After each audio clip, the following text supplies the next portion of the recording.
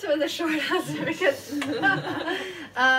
so basically, when I started out as a translator, this was 8 years ago. What I kind of felt really quickly, and especially working with Chinese literature, I think it would be a bit different if I was working with French or Spanish, where I think, okay, some of the publishers can speak that, they know someone who speaks that, it's not too strange. But I thought,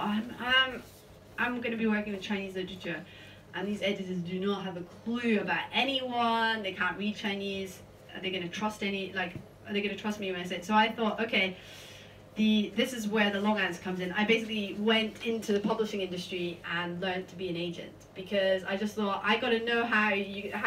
this is happening, how are any books being sold, and like what is going on behind the scenes,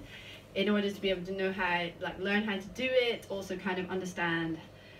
how it works, who's doing what, all of that sort of stuff. So I still to this day also have a second sort of life as an agent, and it's quite fun. I think it's actually a really good thing to do if you want to translate, because it gives you a really good sense of how the publishing industry works, but also because foreign rights, when people are buying the rights to books in other languages to translate them and stuff, it's a very sort of complex world of things going on, where people it's a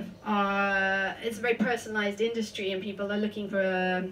they're looking for somebody they trust to tell them that something's good. So if I go to someone and I say, hey, gotta get, it's great, that's a blah blah blah blah blah, and I do my big pitch and it sounds great, and they go,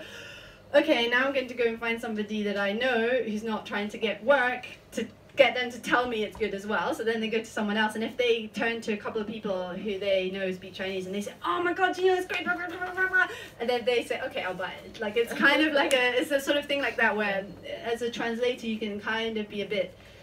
not trusted just because they think you're trying to get work, or you're just trying to tell them something's great, and they want to know it's great before they buy it. So it's a sort of I just thought how to get into that, understand how it all works. Yeah.